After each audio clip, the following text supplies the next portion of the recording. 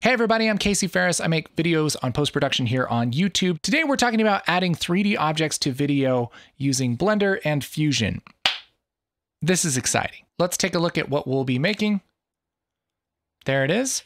And everything works well, sits nicely, but this plant is fake. Not just a fake plant, it's like it's a CG plant. This plant was made in Blender and composited into this shot. So if you want to make something at least as good as this, here's the general workflow of how I did it. Let's start out in Blender, shall we? So in Blender, I have this model of a plant, which I totally did not make. Got it from a website with people that are way better at making 3D stuff than I am, and it looks super rad.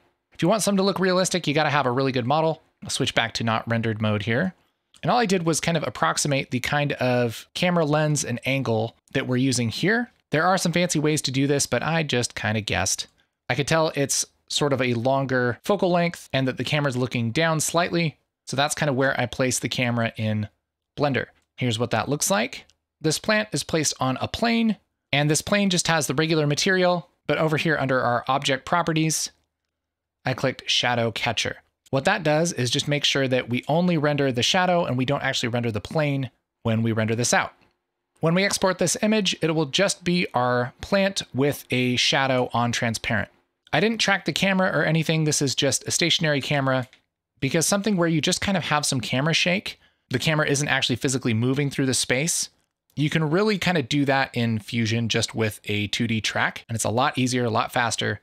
So we're just rendering one still image and we're going to track it inside of Fusion. So all we have to do is make sure that this still image from Blender is how we want. Over here for our render engine, I picked cycles, switch to GPU compute. For our render, I picked 64 max samples and clicked on denoise. Under our output properties, 1920 by 1080, and I selected OpenEXR, RGBA, float half. And as far as the render passes, you can actually preview them here if you're in rendered view. And you click this little drop down, you can select your render passes and make sure everything's looking nice. So if we have shadow, we can just look at the shadows of the scene.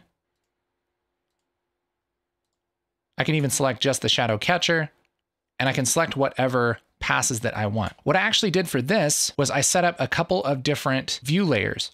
Those are kind of like render layers. And you can do that by adding things to different collections. So I'm going to add this plane to its own collection. We'll call this floor, the plane inside of the floor collection, and we'll call this one plant. And now up here where it says view layer, we'll change this to plant, and I can decide how to treat each of these collections. So for the plant, I want it to show up in the render, but for the floor, I only want the indirect lighting. I can click this and add a new view layer, and we'll call this floor. This time I'll just turn on the indirect lighting for the plant and leave the floor.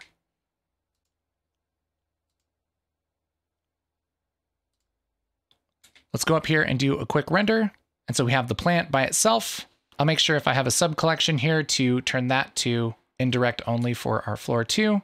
And now we have just our shadow so that when we render this out, we have the plant and we have the shadow on separate layers. These all go into one EXR file that we can bring into Fusion. We can drop this file into our node graph, working on our shot. And over here in our inspector, we can change the different layers. We can choose just to show the floor, or just the plant, or both if we want. And now we're ready to do our compositing. First thing you might notice about this kind of render is that it's really contrasty. Parts of it are really dark. The reason for that is because EXRs are in linear color space. And that is really good for compositing, but doesn't quite look that great on your monitor by default. So the first thing that we want to do is take our log footage and convert that into linear too, so that the colors from the footage are going to mix well with the colors from our 3D render. We can do that with an effect called Cineon Log. What this does is take footage that's shot in log and turns it into linear color space. So I have this set to log to linear. Log type is BMD film 4.6K, which is how this was shot. And now if we preview this, I'll hit 2 on the keyboard. It's very dark and contrasty, which is very much like our 3D render. So let's take our plant layer from our EXR, and I'm going to merge that over our shot, and it's just kind of thrown here in the middle. Now what we really want to do is view this how we're actually going to view it instead of this linear color space. The best way to do that is to add another Cineon log node right before the media out. And then under mode, instead of log to lin, we'll switch to lin to log. That's just kind of reversing what we did to our footage initially, and it's turning our footage and our 3D render back into log. And then what we can do is put a LUT on this in our preview here in Fusion that's set to our camera settings so that we can kind of get an idea of what this will look like when we do some color correction to it. This isn't going to be perfect, but it'll give us a pretty good idea of how to kind of match things up. So we're going to take our plant and add some color correction to it. Give it a little bit of a blur. Add some grain, which is probably pretty hard to see here on YouTube. And we're also going to use a transform to kind of place this where we want it on the table. Then we want this to move along with our shot. So I can bring up a planar tracker and track the movement of our shot. Maybe something like this where there's a little bit more contrast. For motion type, we'll just say translation, rotation, scale. Set our reference time and track this back and forth. And once we track this through the whole shot, we can click this create planar transform, and that will make this node here. Anything that we run through this node is going to move along with the camera. And because of all the weird things that Fusion does when you have two clips that are different sizes, what I like to do is make a clear background node, which is the same resolution as our original footage, and just merge our plant over that background and take that composite that's sized just right and put that into the planar tracker so that everything moves along the way it should. And now we have our plant moving along with our camera. I can do a very similar thing for the shadows. We have the shadows layer here, which is merged over our background and positioned just right, ran through the planar tracker and merged over our footage. And we have that blended down a little bit here in our merge. So I can actually control the darkness of the shadows pretty easily. Now when we put the plant and the shadows and everything all together, it works cohesively.